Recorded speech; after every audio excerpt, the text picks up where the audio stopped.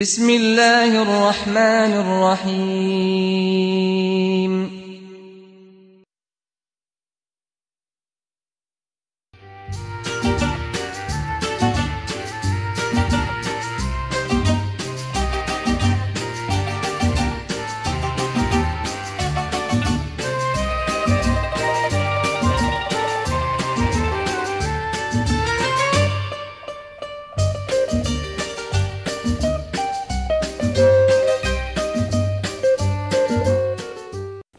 বিসমিল্লাহির রহমানির রহিম। আসসালামু আলাইকুম। সম্মানিত দর্শকবৃন্দ, আপনাদের সকলকে অনেক অনেক প্রীতি ও শুভেচ্ছা জানিয়ে শুরু করতে যাচ্ছি আজকের ইকরা বাংলা ফেস টু ফেস অনুষ্ঠান। আপনারা জানেন, ফেস টু ফেস অনুষ্ঠানে আমরা কুরআন ও হাদিসের আলোকে ইসলামের বিভিন্ন গুরুত্বপূর্ণ বিষয় নিয়ে আলোচনা করে থাকি। তাছাড়া ইকরা বাংলার ফেস টু ফেস অনুষ্ঠানটি ব্রাডফোর্ডের ইকরা বাংলা স্টুডিওতে ধারণ করা হয়। সম্মানিত দর্শকবৃন্দ, আমরা আজকের যে বিষয়টি নিয়ে আলোচনা করব সেটি হচ্ছে স্বামীর প্রতি স্ত্রীর কতটুকু দায়িত্ব এবং কর্তব্য পালন করার দরকার রয়েছে এবং স্ত্রীর কতটুকু স্বামীর প্রতি দায়িত্ব ও পালন কর্তব্য ও দায়িত্ব রয়েছে সে বিষয়ে আমরা আলোচনা করব। এই বিষয়টি আলোচনা করার জন্য আমাদের সাথে উপস্থিত হয়েছেন কিতলি শাহজালাল মসজিদের খতিব হাফিজ মৌলানা হেলাল উদ্দিন সাহেব। তো আসুন আমরা ওনার সাথে কথা বলি। আসসালামু আলাইকুম হুজুর। ওয়ালাইকুম আসসালাম। হুজুর ভালো আছেন? জি আলহামদুলিল্লাহ। আলহামদুলিল্লাহ আলহামদুলিল্লাহ। আমরা আসলে গত পর্বে আপনাকে একটি প্রশ্ন করেছিলাম স্ত্রীর প্রতি স্বামীর কর্তব্য, এই বিষয়ে আলোচনা করার জন্য, কিন্তু সময়ের স্বল্পতার কারণে আমরা অন্য একটি বিষয় নিয়ে আলোচনা করেছিলাম। তো আজকে আবারও আমি আপনাকে ওই জিনিসটা একটু আলোচনা করার জন্য অনুরোধ করব, সেটা হচ্ছে স্ত্রীর প্রতি স্বামীর কর্তব্য, এটা নিয়ে একটু আলোচনা করুন। আসসালামু আলাইকুম। বিসমিল্লাহির রহমানির রহিম। নাহমাদুহু ওয়া নাস্তাঈনুহু ওয়া নাস্তাগফিরুহু ওয়া নু'মিনু বিহি ওয়া নাতাওয়াক্কালু আলাইহি ওয়া নাউযু বিল্লাহি মিন শুরুরি আনফুসিনা ওয়া মিন সাইয়্যাতি আ'মালিনা মান ইয়াহদিহিল্লাহু ফালা মুদিল্লা লাহু ওয়া মান ইউদ্লিল ফালা হাদিয়া লাহু ونشهد أن لا إله إلا الله وحده لا شريك له ونشهد أن سيدنا وسندنا وحبيبنا وشفيعنا ومولانا محمدا عبده ورسوله صلى الله عليه وسلم أما بعد فأعوذ بالله من الشيطان الرجيم بسم الله الرحمن الرحيم هن لباس لكم وأنتم لباس لهن صدق الله العظيم إن الله وملائكته يصلون على النبي يا أيها الذين آمنوا صلوا عليه وسلموا تسليما اللهم صل على سيدنا مولانا محمد وعلى آله وأصحابه وسلم اللهم صل على سيدنا ومولانا محمد وعلى آله وأصحابه وسلم الحمد لله। সম্মানিত উপস্থাপক محترم কাউন্সিলর হাসান খান সাহেব, অতি ব্যস্ততার মধ্যেও ইসলামিক এই প্রোগ্রামে আমাকে নিয়ে আপনার হাজির হওয়ার জন্য এবং এই সময় দেওয়ার জন্য আপনাকে মোবারকবাদ। এবং আমরা আশা করি এই সময়গুলো আমাদের জীবনে এবাদত হিসাবে আল্লাহর দরবারে কাউন্ট হবে এবং আমরা এই পৃথিবী থেকে যখন চলে যাব তখন এই দ্বীনি দাওয়াত হিসাবে এগুলো আমাদের ওসিলা হবে। এগুলোর মাধ্যমে আমরা প্রত্যাশা রাখি দ্বীনের এই আলোচনার মাধ্যমে কবরে এবং আখিরাতের জীবনে আমরা এর প্রতিফল লাভ করব ইনশাআল্লাহ। সম্মানিত ভিউয়ার, যে যেখানে বসে অতি যত্ন সহকারে মা বোন ভাই বোনেরা ভাই বিরাদর যারা বসে আমাদের এই অনুষ্ঠানটি দেখতেছেন এবং প্রতি সপ্তাহে দেখেন, সবাইকে মুবারকবাদ জানাচ্ছি, অভিবাদন জানাচ্ছি। সেই সাথে সম্মানিত কলা কৌশলী ইকরা বাংলা ব্রাডফোর্ড স্টুডিওর যারা এই কলা কৌশলী যারা আমাদেরকে এই কাজে সহযোগিতা করতেছেন সবাইকে আমরা ধন্যবাদ জানিয়ে আমাদের আলোচনা শুরু করতেছি। আলহামদুলিল্লাহ, আমরা আমাদের জীবনের একটি বাস্তব বিষয় নিয়ে আলোচনা, অতি প্রয়োজনীয় একটি বিষয়, অতি গুরুত্বপূর্ণ একটি বিষয় নিয়ে আমরা আলোচনা করতেছি। আমরা আলোচনার এক পর্যায়ে আসছি আজকে যে প্রশ্নের সম্মুখীন আমি, সেটি হচ্ছে স্ত্রীর প্রতি একজন স্বামী হিসাবে স্বামীর কর্তব্য কতটুকু। আমরা বিবাহের বিধানে আলোচনা করেছি, আল্লাহ রব্বুল আলামিন আমাদেরকে হুকুম করেছেন আমরা নওজোয়ানরা যেন বিয়ে শাদী করি, এবং আল্লাহর হাবিব বলেছেন যারা বিয়ে শাদী করবে তারা আমার সুন্নত পালন করবে, যারা ইচ্ছা করে কোনো অসুবিধা ছাড়া বিয়ে শাদী করবে না সে আমার দলভুক্ত নয়। সেই হিসাবে অতি নেকির একটি কাজ, অতি এবাদত হিসাবে স্বামী স্ত্রী দুজন একত্রিত হয়েছেন। বিদায় হজ্জের ভাষণে হুজুরে পাক সাল্লাল্লাহু আলাইহি সাল্লাম ইরশাদ করেন, অনেক সাহাবায়ে কেরামের সামনে আরফার ময়দানে কয়েকটি গুরুত্বপূর্ণ বিষয় বলেছেন।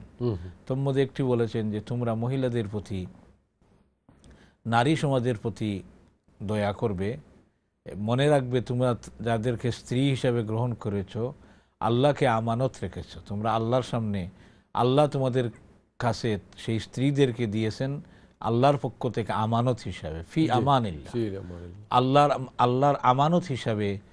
অন্য স্থানের একজন মহিলা, অন্য গোত্রের একজন মহিলা আমার কাছে এসেছে, আপনার কাছে এসেছে একজন পুরুষের কাছে বিবাহ বন্ধনের মাধ্যমে, সে তার বাড়িঘর, সে তার সব কিছু ছেড়ে নতুন একজন জীবনসঙ্গিনীর কাছে সে চলে আসতেছে। এটা আল্লাহর পক্ষ থেকে আমানত রাখা হয়েছে। কিছু শরীয়তের মাধ্যমে কিছু বিধান রয়েছে যেগুলা, যেমন এই আয়াত শরীফে বলা হয়েছে স্বামী স্ত্রীর বিধান হচ্ছে বুজার, হুন্না লিবাসুল লাকুম, বলছেন হে স্বামীরা তোমাদের পোশাক বা ড্রেস হচ্ছে তোমাদের মহিলা, হে মহিলারা তোমাদের পোশাক, তোমাদের ড্রেস কোড হচ্ছে তোমাদের স্বামী। সুতরাং তোমার সকল সৌন্দর্য তার জন্য, তোমার সকল আন্তরিকতা, মহব্বত, ভালোবাসা তার জন্য, তোমার সব প্রচেষ্টা তার জন্য। এমনকি বলা হয়েছে লাইফ পার্টনার 50-50, প্রত্যেকে এই দুইজন মিলে একটা সমাজ, এই দুইজন মিলে একটা পরিবার। সুতরাং যদি আমি আমার ডিউটিতে কমই করি তাহলে এই সমাজটাকে আমি নষ্ট করতেছি, এই পরিবারটা ধ্বংস হয়ে যাচ্ছে যদি কারো অংশ কম হয়। স্বামীর প্রধান দায়িত্ব হচ্ছে, এই হিসাবে প্রথম এই আয়াত থেকে আমরা বুঝে নিতে পারি, আমরা প্রত্যেকে জ্ঞানী বুঝতেছি আল্লাহ রাব্বুল আলামিন কি সুন্দর একটি উদাহরণ দিয়েছেন যে স্বামীরা স্ত্রীদের জন্য পোশাক এবং স্ত্রীদের জন্য স্বামীরা হচ্ছে পোশাক স্বরূপ। পোশাক আমরা চাই আমাদের পোশাকটা সুন্দর হোক, আমার পোশাকের মাধ্যমে আমি ঠান্ডা থেকে, গরম থেকে আমার বডিকে হেফাজত করি। ঠিক তেমনি আমার ওয়াইফ আমাকে সব সময় হেফাজত করতেছে, স্বামী তার ওয়াইফকে হেফাজত করতেছে। এই আয়াতের তাফসীর থেকে স্পষ্ট, এত সুন্দর কথা আর কোনো কোরআনের কোনো কিতাবের মধ্যে কোনো ধর্মে বলা হয়নি যেটা পবিত্র ইসলামে বলা হয়েছে। কোরআন শরীফে বলা হয়েছে বিল মারুফ। প্রথম কথা হচ্ছে আচরণ। যদি আপনি যাকে ওয়াইফ হিসাবে গ্রহণ করেছেন, স্ত্রীর হক হচ্ছে আপনার সাথে, আপনি তার সাথে সদ্ব্যবহার করবেন, ন্যায়সঙ্গত ব্যবহার করবেন। বিল মারুফ, ন্যায়সঙ্গত যত অধিকার আছে সেই অধিকার সে লাভ করবে। অন্যায়ভাবে অত্যাচার করা যাবে না, অন্যায় কিছু করা যাবে না। বিল মারুফ শব্দের অর্থ হচ্ছে উরফুন শব্দ থেকে যা নিয়মতান্ত্রিক, যা তার প্রাপ্য সে তা পাবে। যেমন তার খাওয়া দাওয়া, যেমন তার পোশাক আশাক প্রয়োজনীয় পরিমাণ। তবে যদি বেশি বেশি ডিমান্ড, সেটাও জায়েজ নয়, কারণ তার মাধ্যমে অসহায় এই স্বামী স্ত্রীর মধ্যে ঝগড়া ফাসাদ যেটা সৃষ্টি হয় এক্সপেকটেশন হাই থেকে, চাহিদার বিষয় থেকে। কারণ উভয়ের লেভেল ঠিক থাকতে হবে এবং শরীয়ত মতো থাকতে হবে। শরীয়তের বাইরে আমার ডিমান্ড হলে চলবে না। অনেক এটাও দেখা গেছে, যেমন হাজবেন্ড, স্বামীর রোজগার হচ্ছে ধরেন 200 পাউন্ড, কিন্তু স্ত্রী চাচ্ছেন 250 পাউন্ডের শাড়ি, যে এটা 200 পাউন্ড দিয়ে তার সংসার চালানোর পরে এত টাকা খরচ করা তার জন্য কষ্টকর হয়ে যায়। এইগুলা নিয়ে অনেক সময় রাগ অভিনয়ের সৃষ্টি হয়। এটা আমাদের বোঝা উচিত। আমাদের সম্মানিত মা বোন যারাই আছেন এটা বোঝা উচিত, যারা এরকম করেন। অনেকে আলহামদুলিল্লাহ ভালোই বুঝেন, এই কারণে তাদের সংসার ভালো। কিন্তু যদি আমি এটা না বুঝি, এটাই আমাদের আলোচনার মূল উদ্দেশ্য। কোরআন হাদিসের আলোকে দেখুন, আমি আমার মা বোন, আমার মেয়ে আছে, ওদের উচিত কি করা উচিত তাদের স্বামীর সাথে। সেই হিসেবে স্বামীর হক হচ্ছে তাকে লালন পালন করা, তাকে খাওয়ানো। তবে আপনার বোঝা উচিত যেন অতিরিক্ত কোনো ডিমান্ড, যেটা আল্লাহ রাব্বুল আলামিন নিষেধ করেছেন, যাতে আপনার স্বামীকে আপনি অসহায় করে ফেলবেন, এটা। এবং এই মর্মেই আসা যায়, যেমন কন্যার পক্ষ থেকে অনেকে মোহর দাবি করে বসে। মোহর হচ্ছে অবশ্যই আদায় করার যোগ্য, অবশ্যই আদায় করতে হবে। 15,000 পাউন্ড, 20,000 পাউন্ড মোহর আমরা লিখি, কাবিন লিখি, কি জন্য?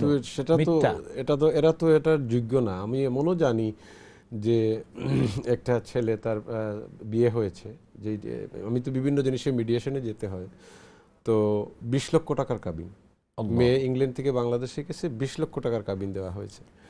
তো আমি ছেলেটাকে জিজ্ঞেস করেছিলাম যে তুমি তো কোনো কাজ করতে না, তুমি যখন বিয়ে করো তখন তো তুমি স্টুডেন্ট, কলেজের স্টুডেন্ট, তুমি 20 লক্ষ টাকার কাবিন দিতে তুমি এগ্রি হলে কেন? তুমি তো তখন 20 লক্ষ টাকা দেওয়ার মতো ক্ষমতা তোমার ছিল না। তো সে বললো যে এটা আমার প্যারেন্টস, আমার বাবা দিয়েছেন। তো আমি বললাম যে বাবা যে দিলেন, বাবা ওই জায়গাটা তো ওইটা জায়গার উপর ধরে নিয়েছে।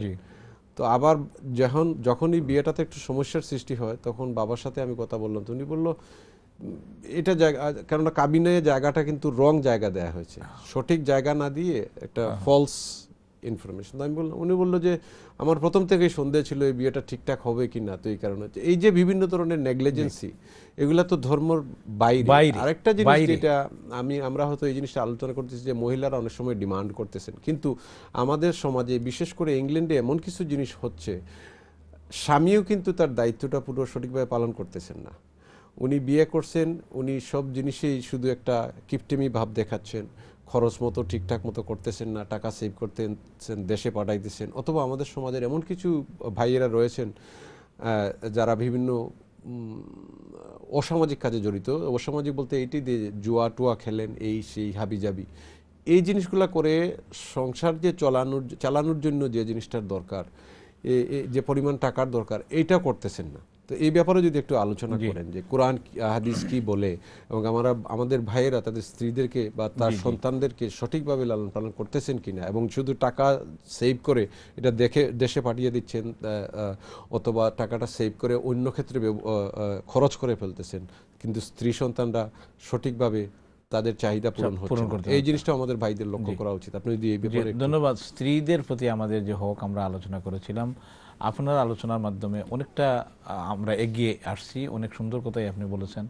আমরা বলেছি প্রথমত ন্যায়ভাবে তার সাথে ব্যবহার করতে হবে, দ্বিতীয় পয়েন্ট হচ্ছে খরচের বিষয়, আল ইনফাক, তার মহিলার উপযুক্ত প্রয়োজনীয় পরিমাণ, মহিলা তারপরে যখন সন্তানাদি আসবে, সন্তানাদির প্রয়োজন যেটা, এমনকি হাদিস শরীফে এসেছে, এটা ভিক্ষা নয়, হাদিস শরীফে এরকম কথা এসেছে যে তুমি যদি তোমার পয়সা থেকে তোমার ছেলে সন্তানদেরকে, তোমার ওয়াইফকে সন্তুষ্ট করে খাওয়াতে পারো, সেটা আল্লাহর কাছে ফি সাবিলিল্লাহ সদকা হিসাবে আল্লাহ সওয়াব হিসাবে লিখবেন।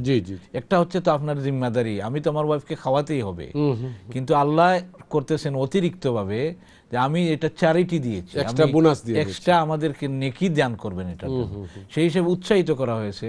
এবং আমরা ওই যে কথাগুলা বললেন, আমাদের সামাজিক কথাগুলা, যে আমাদের অনেক ভাই এবং বোনেরা যারা এটা না করে নিজের ছেলে সন্তানদেরকে কষ্ট দিয়ে টাকাগুলো অন্যান্য, অবশ্যই অবশ্যই এগুলো তো কথা থেকে বোঝা যাচ্ছে, এগুলো অবশ্যই উচিত নয়, জুয়া খেলা তো আর উচিত নয়, সেটা তো গুনার কাজ।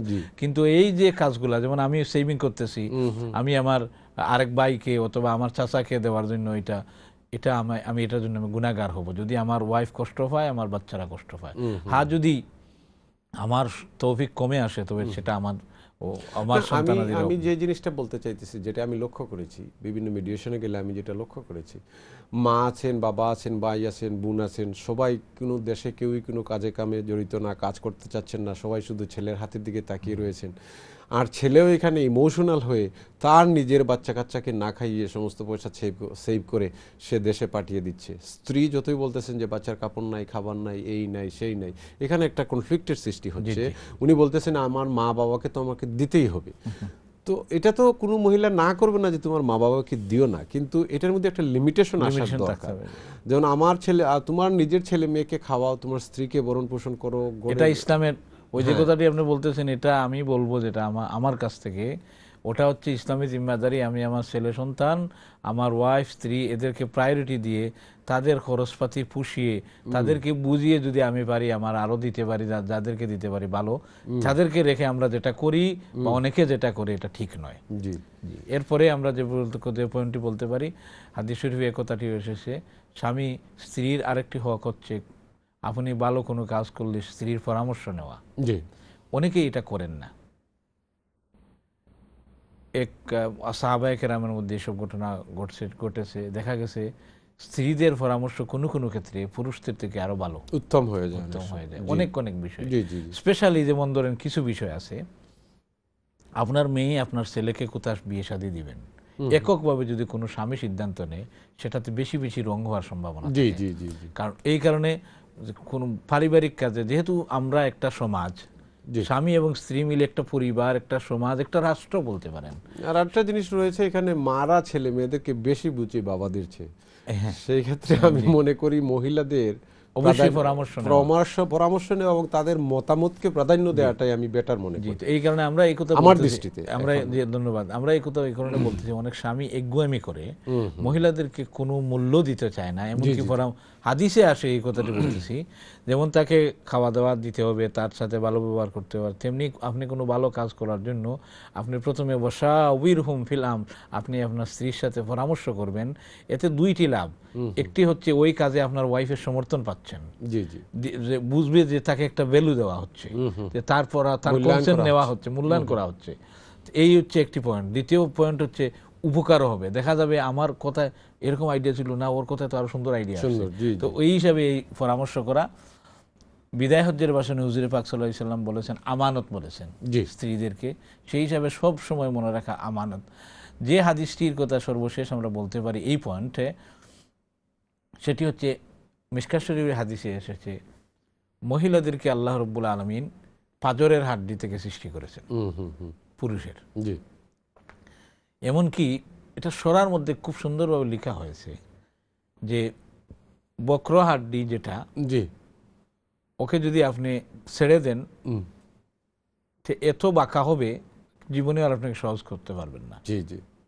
তার মানে মহিলা, মা বোন হোক আর মেয়ে হোক, তাকে যদি কিছু আপনার বোঝানো বা শাসনের ব্যবস্থা না যান, তাহলে সে রং পথ ধরে ফেলবে, একটা গণ্ডির ভিতরে না রাখেন, একটা বাউন্ডারির ভিতরে রাখতে হবে। আবার যদি আপনি চান যে আমি যেভাবে চাই একেবারে সেই এরকম হতে হবে, অর্থাৎ বাঁকাকে আমি সহজ করে ফেলবো, তাহলে বলেছেন যে এটা ভেঙে ফেলবেন, হাড্ডি ভেঙে যেতে পারে, এটা ভেঙে যাবে, বেশি প্রেসার নিতে পারবেন। জি, ভেঙে যায় মানে সংসার ভেঙে যায়। ও চলে যাবে ওর বাপের বাড়িতে, আমি আপনার সাথে সংসার করব না। সেই হিসাবে স্বামীকে বুঝে শুনে পদক্ষেপ নিতে হবে। কারণ মন মানসিকতার দিক থেকে মহিলাদের ক্ষেত্রে অনেক সময় রাগ বেশি, তাদের অভিমান একটু বেশি থাকে। আপনি এই অভিমানের বিষয়টা স্বামী স্ত্রী হিসাবে আমরা একে অন্যের একটা কনসিডার করতে হবে, এটা হলে সুন্দর হবে, সংসার সুন্দর হবে। যদি আমি চাই, আমি যেভাবে চাই সকালে সে এইভাবে করবে, দুপুরে এইভাবে করবে, একটা বিন্দু সে কনসিডার করব না, আমি কোনো কাউন্ট করবো না, কোনো কিছুই মানবো না আমার মতো, তাহলে আপনার সংসার চলবে না। এটা তো হয়ে যাচ্ছে প্রভুবৃত্তের মতো ব্যাপার, এটা হয়ে যাচ্ছে, ওটাই সম্ভব না এখনকার সমাজে। এইগুলা কি রকম সম্ভব? এগুলা সম্ভব না, এগুলা প্রভুবৃত্তের মতো হয়ে যাচ্ছে। আমি বলে গেছি এটা করতেই হবে, এটা এই ধরনের এরকম করা অবশ্যই ঠিক নয়, করলে সংসার টিকবে না। আলাপ আলোচনার মাধ্যমে, একটা সমঝোতার মাধ্যমে সবকিছু করতে হবে, কিছু গিভ এন্ড টেক করতে হবে, কিছু ছাড়, কিছু করা, এই ধরনের করতে হবে। গিভ এন্ড টেকের এই পলিসি না থাকলে যত সংসারের মধ্যে অনেকে ৬০-৭০ বছর থেকে সংসার চলছে, তাদের মধ্যে অনেক কিছু হয়েছে, হয় নাই এমন নয়, কিন্তু এখন পর্যন্ত টিকে আছে গিভ এন্ড টেক, বা তারা কিছু ছাড় দিয়েছে, কিছু নিয়েছে। এই ফর্মুলা যে ফ্যামিলির মধ্যে নাই, সবর নেই, এবং স্ত্রীকে বোঝার ক্ষমতা নেই, স্ত্রী স্বামীকে বোঝার ক্ষমতা নেই, সেই সংসার সুখের হয় না। সন্তানাদির উপরে এদের প্রভাব পড়ে এবং তাদের সন্তানাদির জীবনও ভালো হয় না। আরো কিছু জিনিস রয়েছে, এটা শুধু যে স্বামী স্ত্রী, এখানে ইংল্যান্ডে বিশেষ করে যে জিনিসগুলো রয়েছে আমাদের সোসাইটিতে, এখানে কিন্তু স্বামী স্ত্রীর মাঝখানে আর একটা তৃতীয় পক্ষ কাজ করে, যেটা শাশুড়ি, তারপর ওই শালি, এরা একটা তৃতীয় পক্ষ এখানে কাজ করাতে অনেকটা সংসার ভেঙে যাচ্ছে, যেটা আমি নিজে জি জি দেখতেছি। এটাও ঠিক। অনেক সময় হয়তো স্বামী স্ত্রী যদি রাগ অভিমান না থাকলো তাহলে তো সংসার হচ্ছে না, তো একগুয়ে একটা জীবন হয়ে জি যাচ্ছে। জি একটু একটু রাগ অভিমান, একটু থাকবেই ঝাল ঠক মিষ্টি থাকা থাকবেই। দরকার, এটার জন্য এটাই সংসার। জি। এমন কেউ বলতে পারবে না যে আমার স্ত্রীর সাথে আমার কোনোদিন ঝগড়া হয়নি, আমার স্বামীর সাথে আমার ঝগড়া হয় নাই। এটাই সমাজ, এটাই মানবতা, এটাই মানুষের চলাফেরার জীবনযাপনটাই এরকম। এটাই একটু নিয়ম, হ্যাঁ এটাই নিয়ম, একটু এটাই জাল টক হবেই। হবেই। জি। কিন্তু এই জিনিসটাকে অতিরঞ্জিত করার জন্য একটা তৃতীয় পক্ষ কাজ করে। জি জি তৃতীয় পক্ষটা হচ্ছে হয়তো ছেলের পক্ষে তার মা বা তার ভাই বা তার বোন, তারা এসে ইন্টারফেয়ার করে ছেলের মাইন্ডটাকে ডাইভার্ট করে তাকে একটু স্ট্রং পর্যায়ে নিয়ে যাচ্ছেন। হয়তো সে ইমোশনাল ছিল, তাকে শক্ত করে তার মন মানসিকতা শক্ত পর্যায়ে নিয়ে যাচ্ছেন। আবার মহিলাদের ক্ষেত্রে এই জিনিসটা হচ্ছে হয়তো মহিলার মা অথবা বোন অথবা ভাবি, ইনারা কিছু তাকে ইনফ্লুয়েন্স করে তার যে অভিমানটা ছিল ওই জিনিসটাকে আরো গাঢ় করে দিচ্ছেন। ফলে পারিবারিক জীবনে অনেক সমস্যার দেখা যাচ্ছে, বিশেষ করে ইংল্যান্ডে। বাংলাদেশের কথা আমি হয়তো দীর্ঘদিন বাংলাদেশে না যাই না, কিন্তু বিশেষ করে আমাদের ইংল্যান্ডে এই জিনিসটার সমস্যা হচ্ছে। এবং আমি যেটা মনে করি, হয়তো কোরআন হাদিসের আলোকে আপনি অবশ্যই এটা বলবেন, আমি যেটা মনে করি বর্তমান প্রেক্ষাপটে এই জিনিস থেকে মারা যারা আছেন তারা একটু সহনশীল হওয়া দরকার। এবং বিয়ে শাদী দেওয়ার পরে এইটাই মনে রাখা দরকার যে আমি আমার মেয়েকে দিয়ে দিছি বিয়ে শাদী, বা আমার ছেলেকে বিয়ে দিয়ে দিছি, তারা তাদের সংসারটা গুছায় নেয়। কোনো ভুল ত্রুটি হলে আমরা যাব, সালিশ করব, ওদেরকে বুঝাবো।